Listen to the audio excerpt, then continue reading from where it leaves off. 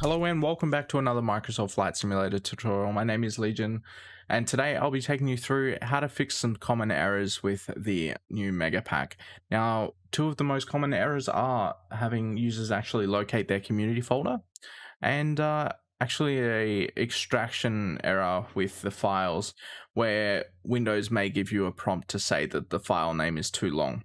So I've already gone ahead here and downloaded the latest version of the megapack, which the link for that can actually be found in our Discord, and I'll put it in the description as well. So if I go down here and open up this file, so I'm just going to open this with 7-zip. All right, so once that opens up, you'll be presented with the libraries folder. Now, all of these have been put into their own sections, so if you don't want all of them, you don't have to. You can go through and do essentially what you like with them. So what we want to do here is open up the folder that we want, for example here, and then we just want to go up to where it says extract. Now, if you do the extraction within 7-zip, it doesn't seem to give us the error. So if you click extract, then it's going to ask you where you want to put it. So we click these three little dots here. If you're using WinRAR, it may appear the same. I personally don't use it, but we just want to find our app data folder. So once you've done that and we're in our community folder, you can just go ahead and press OK, which you'll see here, this updates the path for you. Now, after you've done that, we can simply hit OK here to extract.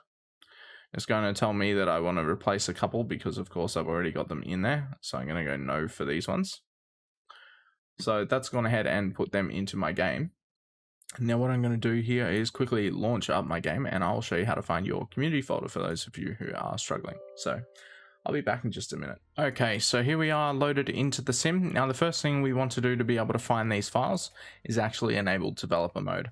So for those of you who already have it on, then you won't need to do this section here.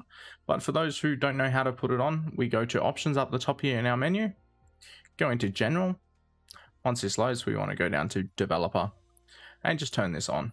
Now, once you do this, make sure you hit apply and save, and you should actually see this little black bar up the top here. Now, from within here, we want to go into tools, and you'll see here virtual file system. Now, once you click this window should pop up, and there's one of these options here that says watched bases. Now, you just want to hit the little arrow beside this, and this is actually going to display all the locations where the game is currently pulling data from.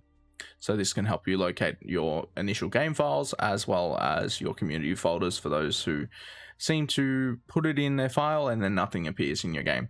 So obviously we can't see the full name unless we hover over it. There's a little half triangle down here in the corner.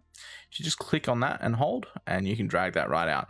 So you can see here that it's showing me where all of my stuff is located. So you can see C drive, of course, app data, roaming, Microsoft Flight Simulator, packages, community, official, Steam, and then of course it's got just the common stuff for the packages. That's the initial 1 gig that Steam downloads there.